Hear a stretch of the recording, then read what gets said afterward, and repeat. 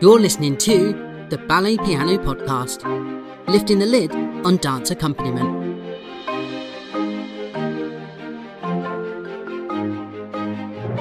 Hello listeners and welcome back to another episode of the Ballet Piano Podcast in Conversation With. I'm Chris Hobson and as always I'm joined by Matt Gregory. Hello listeners. Akiko Hobson. Hello. And this week we are very proud and privileged and excited to be joined in conversation by Mr. Richard Honner. Hello Richard. Hello. Thank you so much for making the journey and joining us. How are you? I'm well, thank you. Very good. And we've got some Scottish sunshine here today, which Indeed, is you've had some Scottish lovely rain though, I think. We've had a mixed bag. But it's been lovely. So thanks for joining us. How are you? I'm fine. Good. Okay. Very well.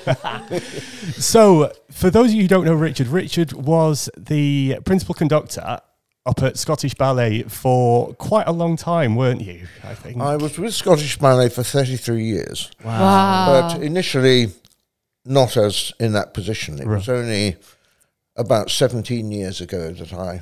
Only about 17 years. assumed that role. So if we go back to the start of your career, you started off conducting down in London at the Opera House. No, I didn't conduct at the Opera House. I was on the music staff at the Opera House in an administrative position initially. Right. And then I got to know Edward Downes quite well. And he'd just taken over the Australian Opera. Mm-hmm. And they needed somebody who could go and organise their musical department. Okay.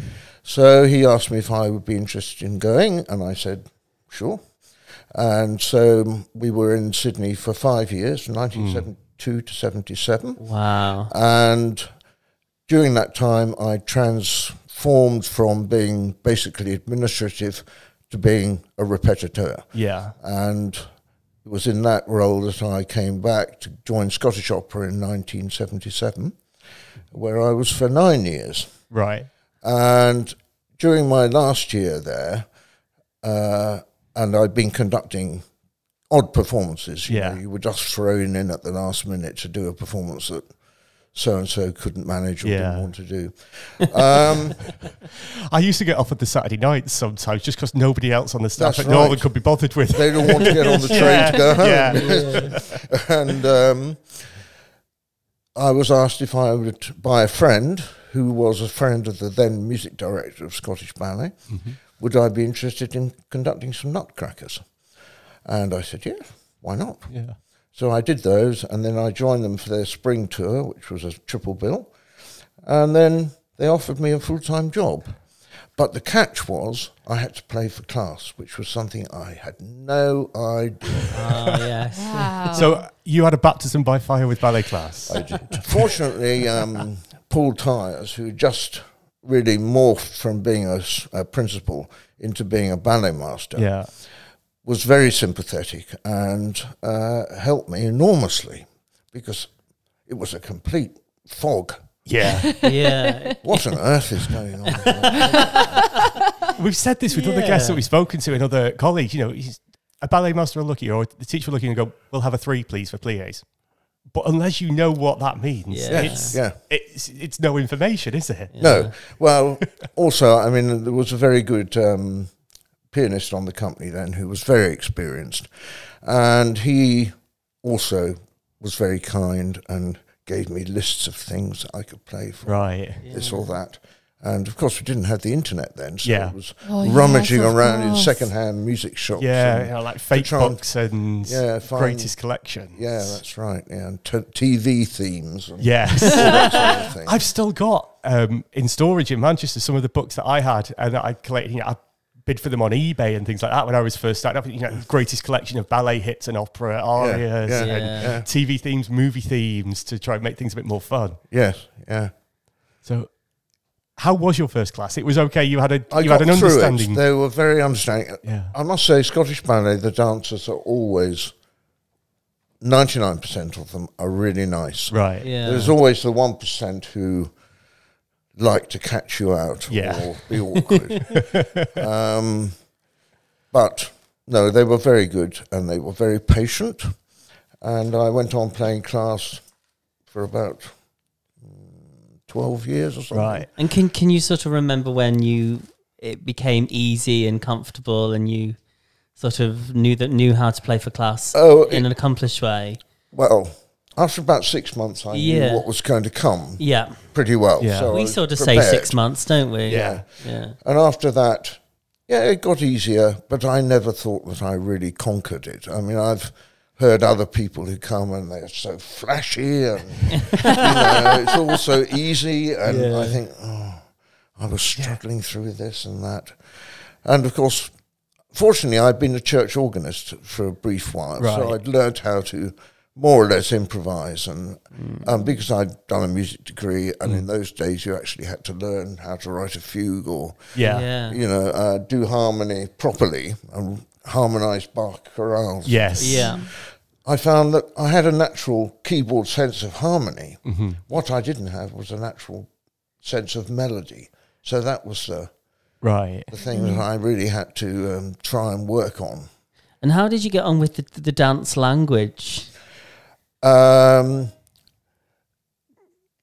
always terribly well. Because musicians, you learning another language and learning what all the vocabulary means. But also they come up with musical terms, and you think, Ashley Page, great, I loved him. Yeah. But he used to say, "Can we go from the Anacrusis?" You think, what on earth is that? Where is that? I recently was asking, can we have something that's a little bit heavier but with more breath?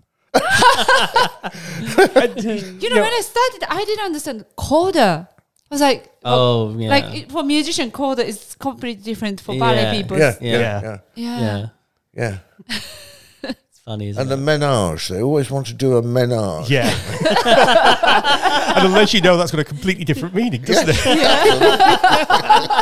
In fact, I remember the first person I'm sure you must know, Richard. The first person who ever asked me for a coda was Paul Bayes Kitcher. Oh yes, I remember. He was Scottish ballet for about 2 years. Yeah, and I remember him saying to me, he said, "We'll have a coda." I was thinking, "What's a coda?" Yeah. He's like, "Oh, they've got one in Nutcracker after the part of Duff." So, don't really know it.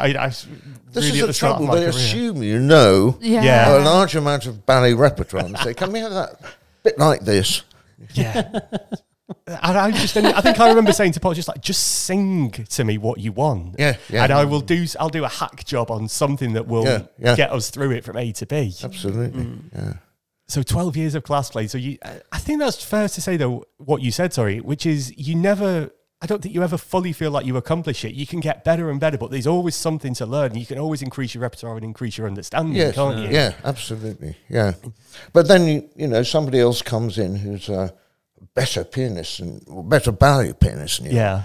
And it makes your class look really pathetic. I know. And you feel deflated when you hear them rattling through things. Yeah. Or you can hear some people come and they just come out and they go, "Oh, that was brilliant, class. What was great about it? Oh, all the music they're playing, it was all everything that we could sing along to. We knew everything." Like, well, what do you think about my 4-part improvised fugues then? I put my life and soul and blood and sweat and tears into this. And then you get ballet people or ballet teachers who don't want tunes. Yes. Too many notes. No, just play minimum notes. So many notes. So many notes.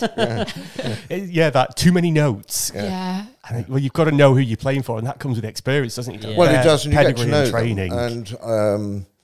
And sometimes you get somebody who's mad on opera, so that's great. Yeah. Because you could drag out Traviata and Lucia, and they're wonderfully happy, even if nobody else is. Yeah, or without meaning to put in a sweeping generalisation, if you haven't played for a Russian teacher before, and then you think you're going to go in with your jazz standards, that's a lesson you learn quickly, is to put Gershwin behind you, isn't it? I can't remember who she was, Madam somebody or other. She was very ancient. She used to come in and put a pile of pills on the top of the piano. and they obviously to be taken in a certain order. And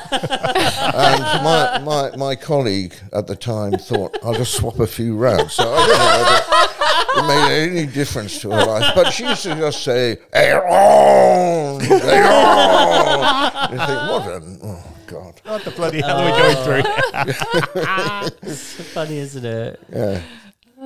But is it different conducting ballet to like opera? Or oh, yes. Yeah. Because you are constrained by other forces, choreographic or personal preferences on the staff, part of the ballet staff. Yeah. And you don't have any.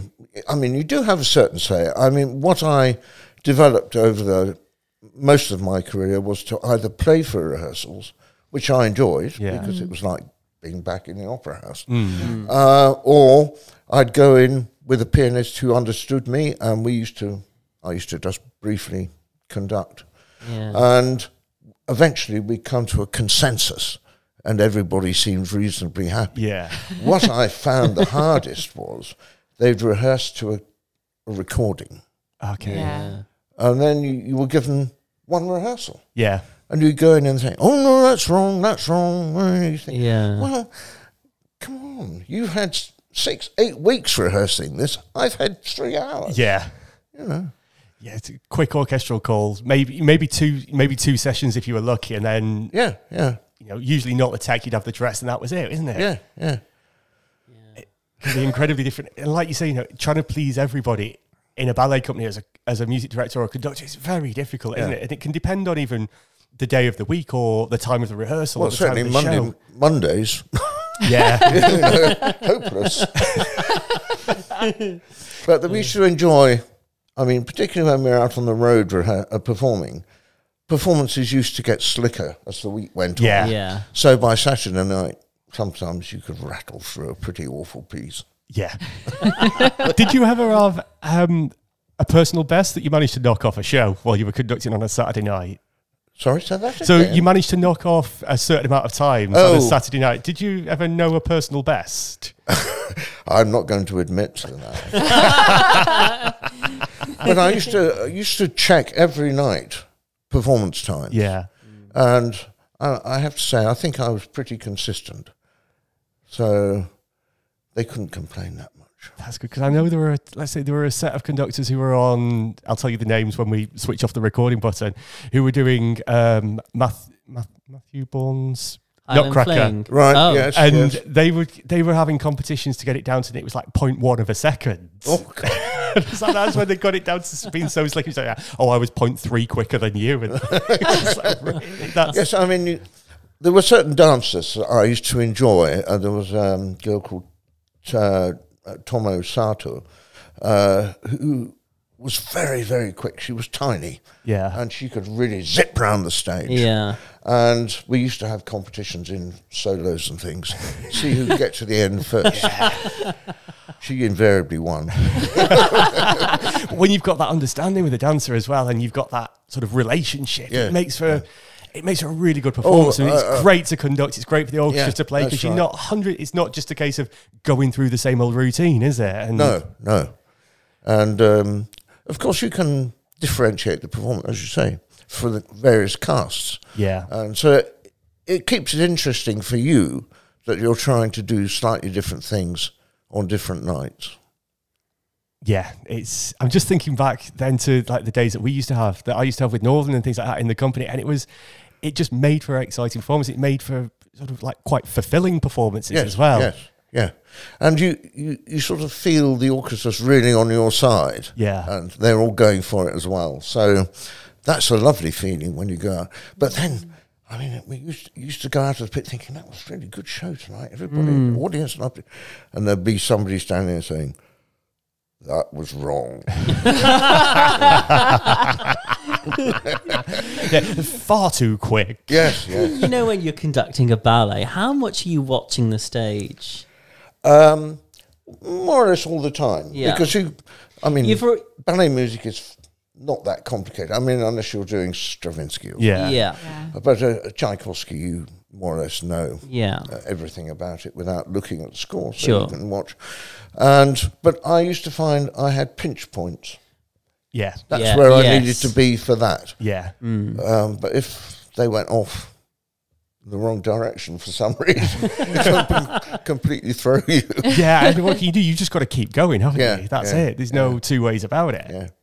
And the repertoire that you had at Scottish over those 30-something years was incredibly vast, wasn't it? And it was. When I first went, it was nearly all Darrell. Yeah. So we were doing things like Tales of Hoffmann, Nutcracker, what else?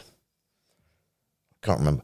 But then we did Romeo and Juliet, which was the one from Stuttgart for Kranko, which It's one of the best still. Oh, that's wonderful. I think so, yeah. Production. Yeah. And then gradually, after Darryl died in 1987, then gradually new things bled in. Yeah. So we, for instance, we did a Peter Pan, which was designed for Glasgow's Year of Culture, 1990. And it was a Glaswegian composer who I think did a pretty good job. And Graham Lustig came up and choreographed it. And eventually I went and did that in Hong Kong, where he redid some bits. Right. And it was better because there was more flying, more fighting. There was just more. It was very exciting. The third act was very exciting then.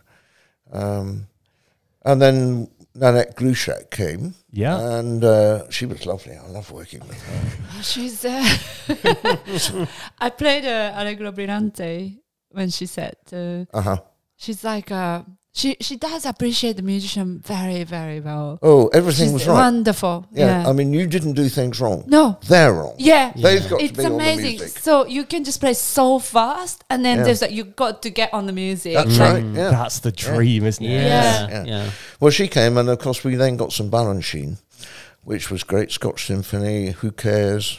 Concerto Barocco, which was, that's dreadful, isn't it? The speed you have to go at in that. And then, of course, Galina Zamsova came in 1992, and then we started to get a sort of more Royal Ballet sort of view of things with Coppelia and her Swan Lake, her Sleeping Beauty. Then after that, we had Robert North, who brought in a lot of his stuff. He did a very good Carmen, actually. Right. I think it was good. There was only one moment when we used to giggle, which was when they were supposed to be riding horses and they were all going around. And I must say, we used to laugh at that bit. But the rest of it, dramatically, it worked really well. And the thing about Scottish Ballet was, when I first joined, it was a theatre ballet. Yeah. It was acting. Dancing. Story was most important. With Galina, it became more Royal Ballet sort of kind of abstract. And technique and things as well. More than story. All that. Robert North came. He did some story ballets. They were good. And then Ashley appeared. And that was a sort of pinch point in my life, because initially I found him very difficult. But by the time he left, 10 years later, we were really good friends. And still keep up with him. I don't know what he's doing immediately at the moment. I worked with Ashley last year, actually. Right. They did On the Town in Japan. Yes. I played for all the classes for the rehearsals. They did 4 weeks in London. That was the gig over in Stratford at Here East. Yes, I remember. So I did 3 weeks of classes for them. Because I depped your classes that you didn't do, didn't I? There was a couple of Saturdays I couldn't do, Lovely bunch of people. And Ashley was lovely, actually. He didn't teach any classes, but he was always there. And he was lovely. The thing about Ashley was, initially you thought he was being personal. But eventually you twigged that all he wanted was for everybody to get 100%. And that if you got something slightly wrong in a performance, he wasn't saying you sabotage the performance. Could you possibly just get it that little bit better, because then they'll be better? And so that was a new attitude, and I enjoyed that. And we did, of course, quite a number of his pieces, like Fearful Symmetries, which was great. Loved doing that. And he did a not so good Nutcracker. It was a little bit way out. But Cinderella, it's the best Cinderella I've ever seen. Wow. It was really good, because he has that sort of acerbic sense of humour and sort of almost disruptive view of life. And of course, that's exactly what that piece is all about. And great score as well. Oh, yes. Not as good as Romeo. But I agree with you. And I was thinking, I mean, like, Romeo is fiendishly difficult. Oh, it can be, some of the things, if just to get your fingers around things like the fight scene and things like that. And it's always a bit like Class. You sort of go, you never quite get it. You're never going to get it 100%. And every time you think, when you think, okay, right, I've got it note-wise, I've got it phrasing-wise, and then you go into this, okay, right, how am I going to interpret, the brass section or the horns, or how am I going to do the madrigals and things like that, and try and make it sound even more orchestral. And I always got a great sense of fulfillment from Romeo and Juliet that I didn't quite get the same with Cinderella. No, I agree with you. Yeah. And pianistically, it seems to fall slightly better under the hands. Yeah. No, but it's good fun. Oh, yeah. And, you come out of a technical rehearsal for that or a full call of that, you can be shattered, but that's one of those moments where you can tap yourself on the back and go, that was a job well done. Yeah, but you're shattered in the right way, aren't you? Yes. Because you're involved in the drama of it. Yeah. I mean, the great thing about Romeo is that the drama gets better as it goes on. And the first act is a bit balletic in lots of ways, except the balcony scene, which is superb, except for that boy's solo in the middle, which does seem a little bit out of place to me, and I don't believe was there in the original. It was put in to give the boy something to do. Yeah. And it's almost, I remember it was described to me as, it's a bit of cha-cha. It's like, if you just think cha-cha, you will nail the tempo every time. Yeah. Second act's great because it has a big climax. Yeah. But the third act, if you do it well cut, which I think in all the versions I've done, bar one in Hong Kong, which wasn't very good, has always been cut really rather well and leads into Act 4. Yes. And Act 4, of course, is the best, 15 minutes yes. of ballet? Absolutely nothing beats it. Yeah. And you've got a good choreography, especially if you've got a good choreography on the stage, and it's just, that is when music and dance become one, isn't it? Yeah, absolutely. Yeah. It's brilliant. It's always been an absolute favourite for me. You can follow the podcast team by visiting the social media channels. Search for Ballet Piano Podcast on Instagram, Facebook and Twitter for up-to-date information and content about the podcast. So going back, the administration side of where you started off must have sort of informed you and helped you over the years as your career's grown and you've worked with more and more people, more and more choreographers, and more has become expected, that those people skills that you learn on an administration side and dealing with people, that's going to stand you in a good stead for running a department or conducting an orchestra, isn't it? Because you just know how you're going to get on with things and how you're going to get on with people and trying to bring people around to your way of thinking, or having to learn to understand their way of thinking as well. Yes. But when I joined Scottish Ballet, there were, I think, 4 of us in the department. Right. When Ashley arrived, he and the then music director fell out very quickly, and he flounced off somewhere. And I was left then to take on because we'd lost the administrator, she'd been chopped. Right. So there was one pianist and myself, and we had to do everything.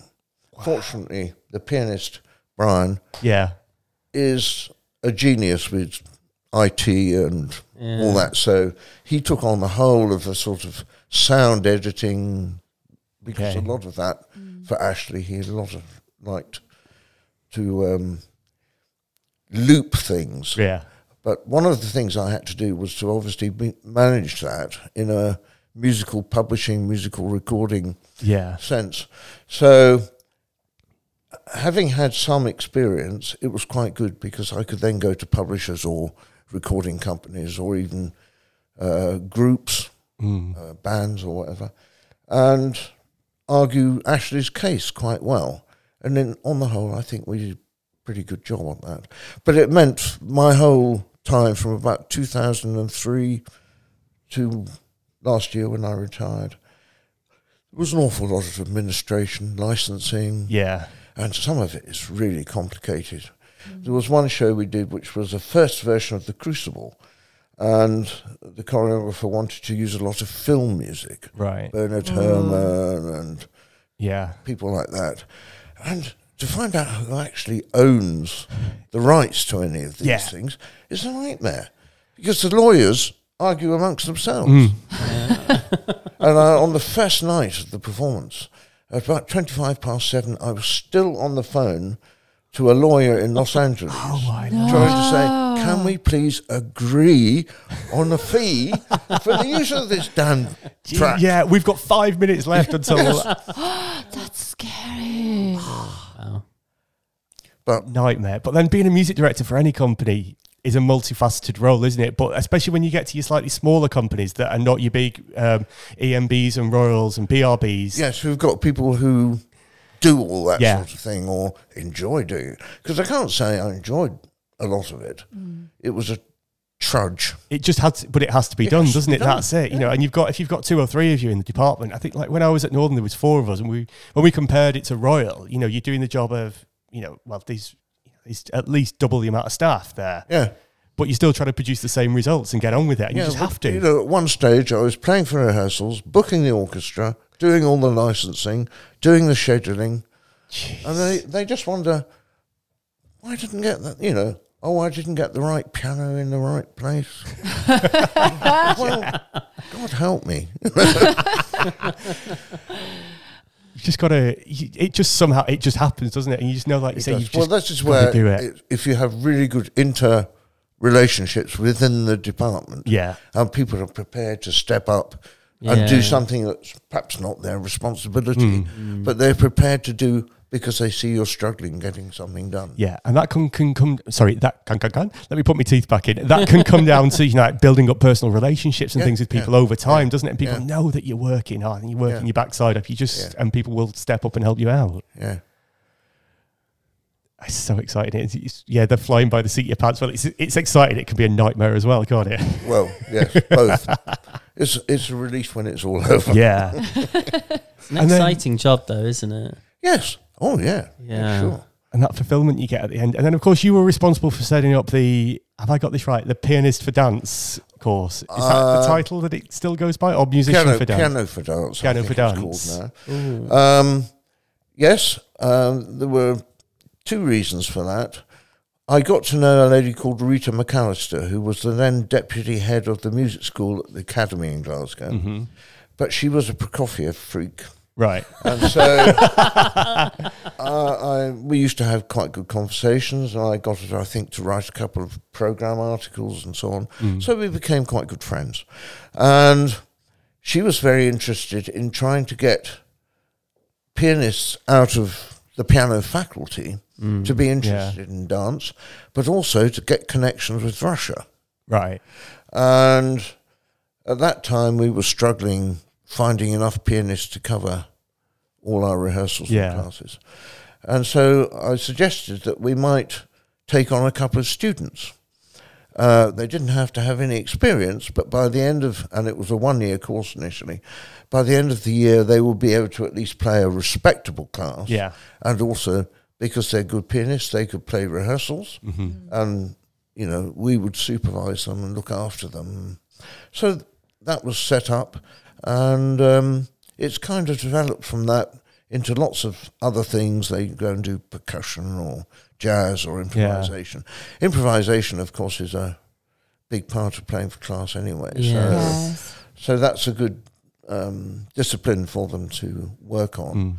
But my role really is just to get them to play repertoire correctly. Yeah. And to deconstruct a piano score so that it's more orchestral. Yeah. Which is something I learned to do, obviously, as a repetiteur. And on the whole, I think we've been quite successful. Yeah, because it's been, how long has the course been running now? It's 2006. It started. Right. Wow. And we've had 2 students most years. There was 1 year we didn't have anyone. Right. But most years we've done quite well. And I think almost everybody's ended up somewhere in the dance world. Either as a company pianist in Houston or with Canadian National Ballet or wherever, or they've gone back home to Germany and they work in Munich and they work in dance schools and occasionally with the, I think, is it the Bavarian State Ballet? I don't know what they're called. Yes. Yeah. Because, I mean, that was the first course in the world, wasn't it, pretty much? Yeah. To be I think so. set up. And, yeah. And it's the only course that's had that length of time, like 14, 15 years to sort of like learn and support people through, because there's not a lot out there to... Well, this was, I mean, my unhappy experiences early in my career with Scottish Ballet prompted me to think that why aren't conservatoires doing something about this? You can go and spend 2 years training as a repetiteur in an opera school. Yeah. But that's nothing. But I suppose it was because there were no dance courses in conservatoires. There are now. Yeah. The one in Glasgow has a very successful one. And so I thought this would be a way of trying to get people to recognise playing for ballet is not a third-rate career. Yeah. Because I can remember one, and I have to admit to this, when I first joined Scottish Opera, Scottish Ballet shared our premises. And they had the miserablest little studio. And they were kind of looked down on. Yeah. Yeah. Oh, you're a ballet pianist. Well, yeah. But the more you do it, the more you realise that the skills that you require there are just as important. Yeah. And just as wide-ranging as they are if you're going to work with opera. Yeah. And so why not try and get people to come through as ballet pianists to do some conducting? Yeah. And that's where we've tried to work from. I don't think any of our students has ended up conducting anywhere yet. I'm still hopeful that maybe one day they will. That's why we set this podcast up, wasn't it? It's just to bring this to the forefront. Yeah, that was... To create a dialogue and so people can try to understand why we do it, what we do and how we do it. Yeah. Because there's not a lot sort of written and published about being a ballet pianist, is there? In sort of like training, we had this conversation. I mean, Matt, you approached it in a different way, but most pianists you talk to, you know, how did you get into doing this job? By accident. What was your first 6 months like? Hell. Yes. And then people either, you know, just go through it and suck it up and get on with it, or that's it, they'll never be seen again and they go off. Yeah. And there's no sympathy. Yeah. You know, if you play you go in and play a bad class, you don't get any sympathy from anybody. No. Really. No. But like, so student who enroll this course, like, is there anybody who just couldn't improvise at all? Some of them had no idea. They hadn't even, because these days people don't have keyboard harmony skills. Yeah. So you're really starting from very basics. Like C major chord. Yeah. And so you might spend a long time explaining tonic, dominant, subdominant, you know, so they don't, just basic harmony. So what do they come to the course with? They in terms of knowledge and experience? They come with a postgraduate piano technique. Right. And most of them have had that. Yeah. One or two have been a little bit less secure. But certainly we've got, we've had quite a number of Chinese pianists, Koreans, and their technique's fabulous. Yeah. But somehow their musicality needs to be dragged out of them. Yeah. Because they've learnt things almost by rote. Yeah. And you don't feel that there's much heart in it. Yeah. Or much, this is my way of doing it, this is the way I've heard it on a recording. Yeah. And it's, I think bringing that empathy and understanding to your playing is what is going to stand you in great stead throughout a career as being a ballet pianist, isn't it? Because you've got to have empathy, you've got to have understanding, you've got to be able to, I don't know, understand what you're not told. Yes. And sort of very quickly decipher through these instructions, which you may or may not understand, to produce something very quickly that's going to get a dancer through a warm-up, a plie, or a grand allegro. Yes. But also, I think it's very important to develop personal relationships with all your dancers. Yeah. So they can come to you and say, you know, that bit's a little bit difficult, can we do it a bit differently? Yes. And that happens all the time. A dancer will just be like, you know, just a bit, you know, give you the eye that says it's a little bit slower. Yeah. You know, things like that. Yeah. Or sometimes if the teacher set something and a dancer's done something from the corner and they brush past the piano, I'll say, is the tempo okay? Yeah.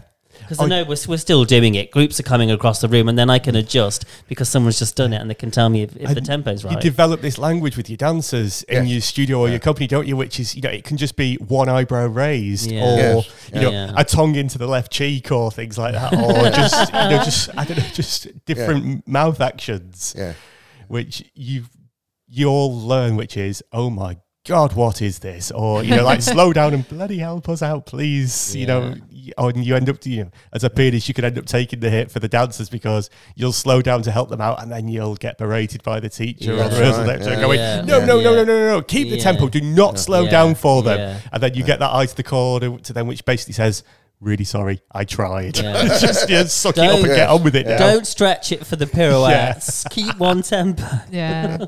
And you get the opposite as well, Yeah. Like, please slow down. Yeah. Like, I have I think I spoke this in the other episode, but I had a teacher who wasn't really musical, and this grand allegro, basically each count he wanted different speed. So I said, musically, I mean, I can do it, but like the dancer wouldn't know the timing because each beat is different lengths. And then so musically it will sound very strange. Yeah. And he got very, very angry about me. And then let's say he got passionate. He's a very passionate ballet teacher. He's Italian, and isn't he? And he was like, what do you mean? When I was a principal dancer, Zubi Mater followed me dancing and slowed down everything for me. I bet he didn't. Yeah, and then, you just cannot say anything, can you? No. And music's always the one. I mean, you've probably experienced this more than we have, Richard. As you're rolling conducting as well as being a pianist for the company, is music always seems to be the one that will just bend almost until it breaks to make it work for whatever the choreographic intent is. Did you have to stand up for the musician or music to the dancers as a conductor quite often? Not often, because I think we usually managed to come to an agreement fairly early on how things were going to go, and they knew they could come and talk to me and say, I'm not very happy about that, can we try it differently or do something differently? And so no, I mean, I can only remember once or twice coming off and sort of thinking, there's a thundercloud waiting over. And sure enough, you get a load of expletives and...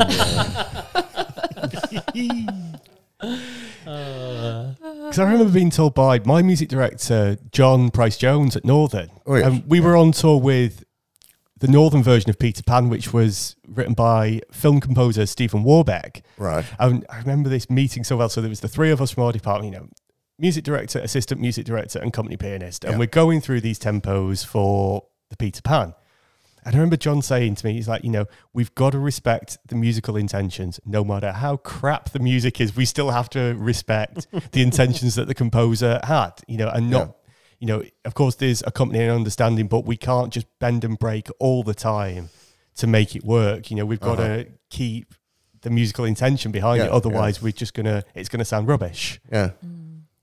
And I remember for me, I hadn't thought about it in that way before. I was thinking, yes, and now I will quite often sometimes say that to people, especially new teachers or people who are coming in. It's like, there's only so far you can push it before it's going to lose its musical integrity. There were two things that I used to think. One, you should be able to sit in the audience, shut your eyes, and have a satisfactory music performance. Yes. I feel that element has really been something. Yeah. And if it isn't, if it's all over the place and you feel seasick the whole time, that's the one. That's not acceptable. And the other thing that I used to I have to smile about is you get a choreographer coming in and saying, well, I've been listening to this recording of X and I want it to be like that. And so you think, yes, okay, that's a pretty fair rendition of the composer's intentions. Let's do it. As soon as they start choreographing, nothing like it. Yeah, right out the window. And you think, It's funny, isn't it, as well? And working in the ballet industry as a musician, if you're lucky, you've got choreographers and artistic directors and dancers who've got some form of basic understanding of music and will work with you and go, oh, does this work?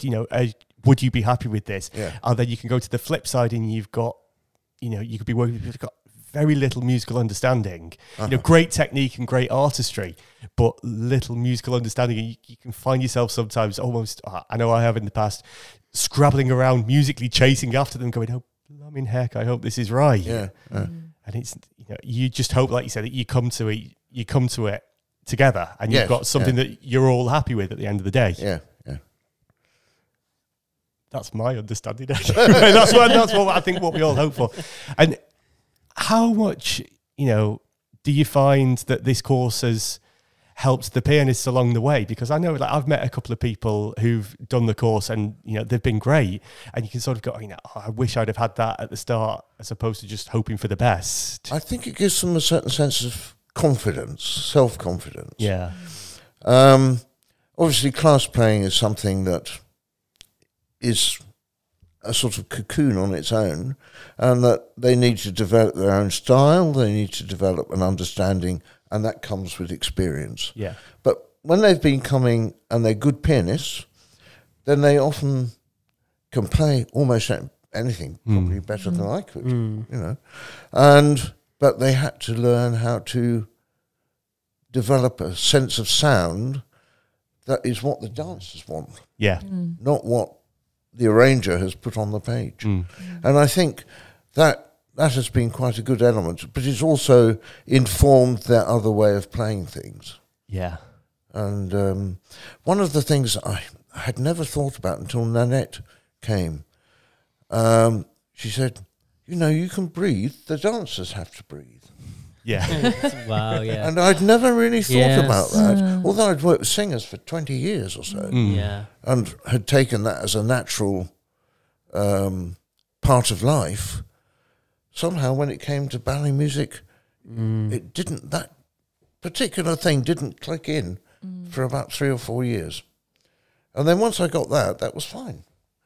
And I think they have to understand, pianists have to understand, that they need to breathe as well. Yeah.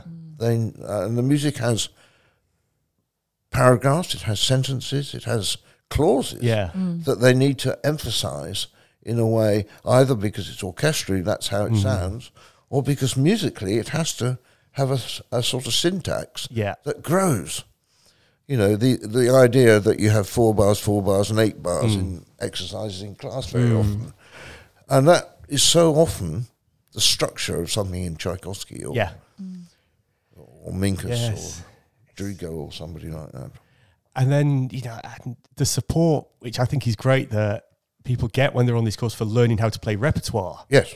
And, it's not just, you can play the piano, you'll be great, here you go, here's a job. And then you're faced with, some of the Tchaikovsky scores, which are, most of the time they're all right, but there's always bits that are either, there's stuff in there in the orchestra that the dancers will never really hear. And then you try to play, you try to play 3 hands effectively, aren't you? Yes, yeah. And I remember an assistant MD who gave me this sort of like little gem of information, which is learn what to play and how to play it. It's like, don't just take a score and look at it and go as read.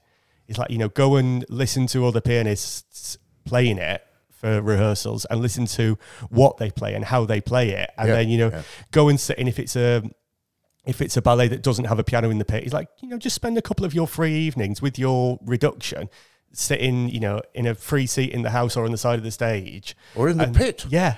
I mean, you learn so much by being part of an orchestra. Yeah. As to how an orchestra works, the different attacks of strings or brass or wind, and knowing how they work as blocks within the orchestra. And then taking that into your playing of the rehearsals. Absolutely, yeah. Why are you thinking that, Chris? I thought you were just thinking about the pub to go after the that was always there, isn't it? I suppose. That's the safe haven at the end of the evening. That was such a safe haven sometimes. Every time we go somewhere for the whole trip together, I went on this store and there's a pub around the corner here. There's a pub here, and then the name is called. I was like, are you just going on tour to the pub? Is that how you decided where your digs were, nearest to the pub? Yes. Well, not necessarily nearest to the pub. It had to be close to the theatre as well. No steps on the way home. And always making sure things weren't downhill too much. You don't want to be on a 45-degree. No, absolutely not. You make these mistakes when you're young, don't you? Because your body's more robust when you're young. That's right. Well, Richard, this has been a wealth of enjoyment for me. I'm just sat here listening, thinking, wow. It's like, we'd never met before today, had we? You'd never met Matt, and Iko, you'd briefly met, but we've got friends in common and colleagues in common who, like, I was speaking with, do you remember Tim Henty? Oh, yes. Right, yes. so I've been quite good friends with Tim for quite a few years, and we started out, he started out conducting pretty much at the same time I started playing. Right. And when I was speaking to him and talking about this trip we were taking, I said, we're going to get, we're really great. We've managed to speak to Richard, and he's agreed to come with us. And we were on FaceTime, and I just saw his face, beam and smile. I was like, what? He's like, you're going to have so much fun. You're going to, you're going to share stories with each other. Like, you'll have relatively similar understandings and experiences, and it'll just be great. You'll smile all the way through the interview and the chat. And, it's been 45 minutes now, and I've not stopped smiling. It's great. It's been amazing. It's been lovely. It's an absolute privilege for us. Yeah. So, but before we stop, if you don't mind, we've got 5 very quick fire questions. We're asking this to everybody. Yeah. Right, okay. So, and it's literally the first thing that comes into your head. It doesn't have to be this, long answer. Just go for it. It can be a little bit of thought. Yeah, okay. What is your absolute career highlight? Oh, Song of the Earth. Without doubt. Oh, amazing ballet. Yeah. Definitely. But the music. Yeah. And we were lucky enough to get Karen Cargill, who's now a very big name, to come and sing those performances. Wow. And she was brilliant. Yeah. What would you say to your 18-year-old self if you had some advice for your 18-year-old self? I think just do what I did, to be quite honest. Wow, that's wonderful. I've just enjoyed 50-odd years of being in the theatre. Yeah. Of making lots of friends, of having some really good experiences, having some really awful experiences. Yeah. But that highlights the good experiences. Yes, it does. Yes. If you weren't a conductor, what would you have been? Oh, gosh, probably an academic, I think. Okay. Sadly. Okay, what did you have for breakfast this morning? Oh, I had my Weetabix. Oh, Weetabix. Yeah. And my one piece of toast and a black coffee. Oh, lovely. And lastly, if you won the lottery tomorrow, what's the first thing that you're going to do? Pay off my daughter's mortgages. Oh. That's brilliant. Oh, that's lovely. It is. Yeah. Well, Richard, thank you so much for taking time out of your schedule and just, to come and share your experiences with us. Thank you. It's been a thank you for pleasure. Inviting me. It's been lovely, and I'm really pleased to have done it. Thank you. Thank you so much.